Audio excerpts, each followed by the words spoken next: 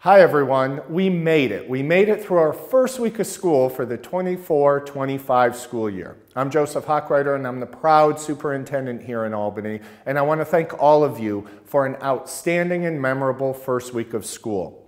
I had the opportunity to visit almost all of our schools during our opening week, and I saw so many smiling faces from children to staff and especially parents because school is open and we're back into new routines.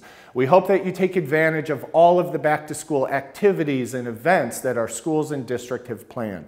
We have PTA meetings, we have Meet the Teacher nights, we have barbecues and social events to make sure that the school district is connecting with all of our students, our staff, but most importantly, our families. Fall is in the air. That means our athletic teams are practicing. It means after-school clubs and activities are starting, and it means that we are back into our routines. I'm so excited to start my second year as superintendent with you, and I can tell you that this is going to be a great school year.